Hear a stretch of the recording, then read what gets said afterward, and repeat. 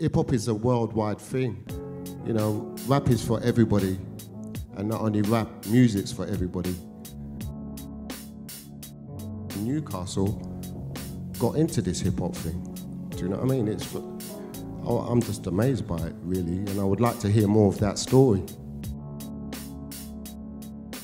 That scene started from one person, and it's unusual. I think Newcastle was, or the North East is, obviously the size compared to London makes it easier for one scene to exist by itself.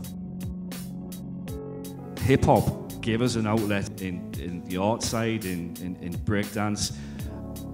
Once you saw the struggles that New York were going through, there was no difference in colour, in race. It was, I can see kids doing the same thing that I want to do, having the same struggles that we're going through, and that was why we were into it. It spoke to us on a social political level, as well as, you know, it was a brand new scene, it was something new, and kids were driving it. And essentially, you felt part of a movement and a group that no one else knew about.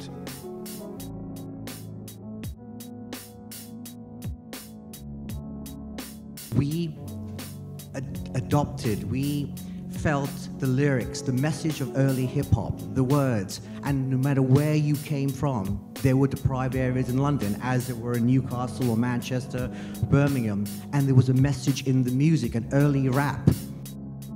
It wasn't important if they were Latino, if they were black, if they were white, it didn't matter. It was the music, it was the movement behind the music, the break, the clothes, how you felt connected.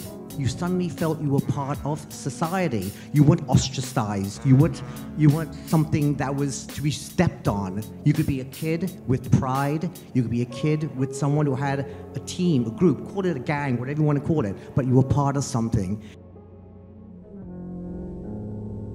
I would definitely say visibility is the main thing. Like, I think if you're a female in hip hop, it's kind of a challenge. Like, people want to see what you can do. I think the more women we have in the limelight doing hip hop or music in any sense, the more young girls are going to be inspired to get up and do the same. So it's just really important that if you do have a passion or a talent, to get out there and connect with other females in the scene and do that.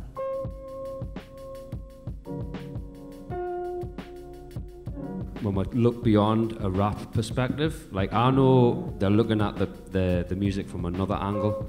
There are people who are up on hip-hop culture on the wider sense because they're engaging in other elements, and I think it is present. You can find it in corners all around the globe.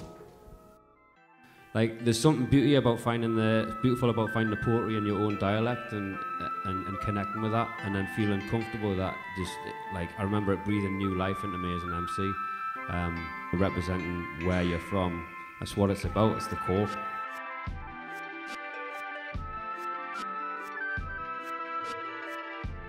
So for me, it's really not about these boundaries, it's about hip hop. And I'm sure everybody here knows what I'm talking about. When I go out and I travel, and I go to places like Germany and Poland and Austria, I see hip-hop there. And that, for me, coming back to the point, it's not about the color. It's about the elevation and the energy that hip-hop brings to different people.